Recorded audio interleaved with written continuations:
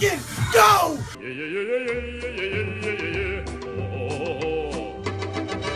Peon fragt, wird Deutschland von der portugiesischen Erfahrung profitieren wollen? Welche portugiesische Erfahrung? Meinst du jetzt Fußball oder was? Nee, Portugal hat doch die Drogen entkriminalisiert. Oder jedenfalls Marihuana. Also, von Portugal ist mir das nicht bekannt. Die sind aber gut informiert. Oder du bist ja gut informiert. Ich lese ab und zu mal dieses Twitter. Markus, warum ist Alkohol erlaubt und Cannabis verboten? 100.000 gegen 0 Tote im Jahr. Weil Cannabis eine illegale Droge ist. Punkt. Wait a minute. Weil Cannabis eine illegale Droge ist. Punkt.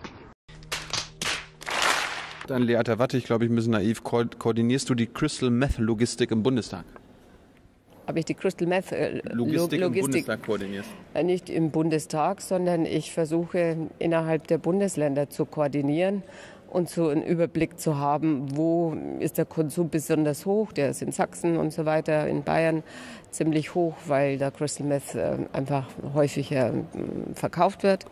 Und ich versuche auszusteuern und zu sehen, wo ist es ein Problem und wo müssen wir helfen. Und da habe ich schon ziemlich viele Aktivitäten entwickelt, ja.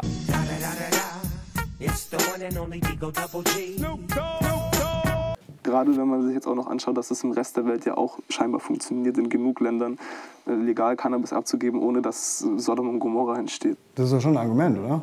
Es ist eine absolute Einzelmeinung. Crystal Meth. Was meint ihr? Soll man hier lockern in Richtung Legalisierung? Ich habe noch keine Stimme gefunden, die hier Ja gesagt hat.